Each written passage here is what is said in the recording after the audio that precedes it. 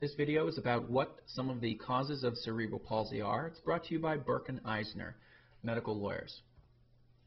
Cerebral palsy is a condition that results from brain injury. That brain injury is often caused from lack of oxygen or some other type of injury to the brain. It can be trauma, it can be infection, and many times you see this injury happen either in utero or just during the birthing process or soon after birth. There are several causes of cerebral palsy. One of them is maternal infections. When the mother who is carrying a child has an infection, if that infection gets out of hand, then it can affect the child.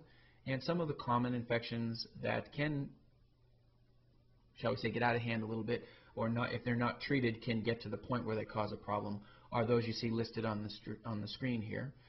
And this is really an issue of whether the infection is found and treated appropriately as to whether you can prevent cerebral palsy or not.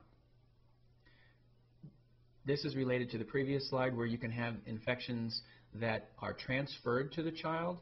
They're not necessarily directly from the mother, but they can be related to the mother, and they can be transferred either during birth or shortly after birth. Again, some of the ones you see on your screen are sepsis, viral encephalitis, group B strep, bacterial meningitis. Cerebral palsy can also be caused when a child is born preterm, and one of the reasons for that can be because just their child hasn't developed fully yet, and so there's some weakness. That's how I would describe it: some weakness in the brain development. Many risk factors that you see during for preterm birth, meaning what can cause it: stress, multiple births, twins, smoking or alcohol or drug use. Many of these things can actually increase the risk factor for premature birth. Not all cerebral palsy cases are medical malpractice, but medical malpractice can be a cause of cerebral palsy. It can be a failure to find or see fetal distress and then respond to it. One of the ways you respond to that is with a C-section. It can be a failure to use equipment correctly when there is a need for vacuum extraction or forceps, or you can see it with failing to treat jaundice or even treating infections.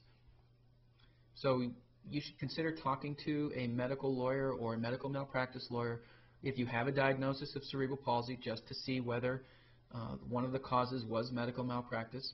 It isn't always that way, but it's worth looking into if it's a concern that you have.